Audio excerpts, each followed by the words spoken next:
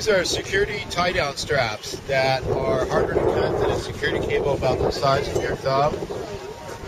These cutters right here will cut this strap as they've been, you can see they've been cutting the strap quite regularly. I can put the same in the piece of the strap here. See, it's closed. All right, so we've got to report that all paddlers are past poaching down this or on the home run.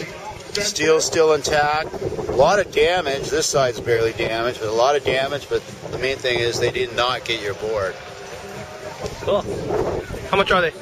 They're $97 for the 12-footers, which is the most common size for stand-up paddlers. You can't say it's 2 or 3 boards. It depends on the spacing of the racks and how wide the boards are, whether they're in board bags.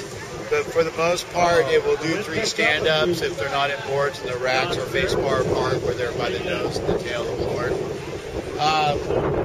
They're also for safety because they're easier to use. Meaning that they're easier to use, they're easier to put on. Your standard tie downs are usually this type. There's a spring loaded at the cam. You have to push the button down or the cam down, you put it around your board, and then you got to try to thread it. When it's frayed like this, trying to get it in here while it's on your rack is a very difficult task. So with our locking tie downs, we claim that they're one-hand operable. And this is the hole that you now have to put it through. It's 1 inch. So you can put this through easy with one hand and thread the whole thing with one hand.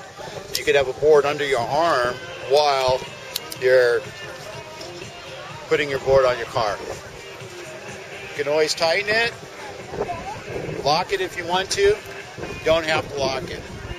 But we do suggest you that you do lock it.